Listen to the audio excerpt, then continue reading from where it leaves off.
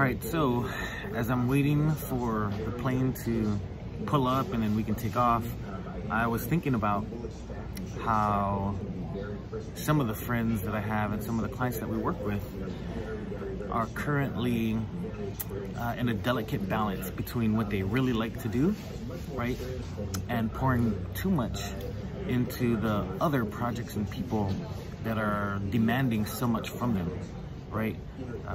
One particular person comes to mind as she's a working professional, very successful, working corporate, does a lot, and also engages in different activities like kickboxing and salsa dancing.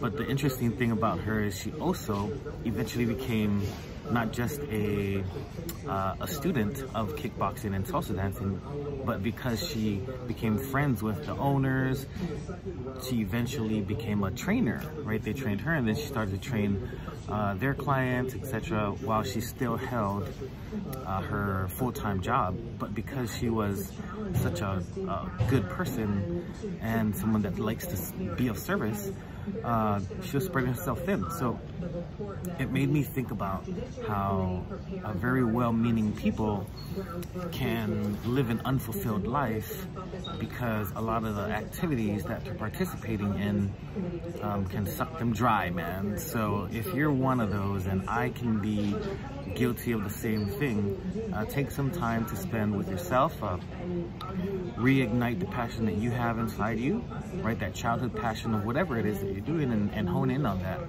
right? Protect your time, block your time, so that you can focus on you. Don't feel like you're obligated to do things for other people because you have such a good heart, right? Don't take advantage of yourself. A really good exercise to regain that is to make a list. Make a list of things that interest you and things that engage you. And then visit that as often as you can, right? So at the end of the day, it's all about you. Protect your time and your energy, and still be able to be of service to others, but strategically within the priority system, right? All right, take care and see you soon.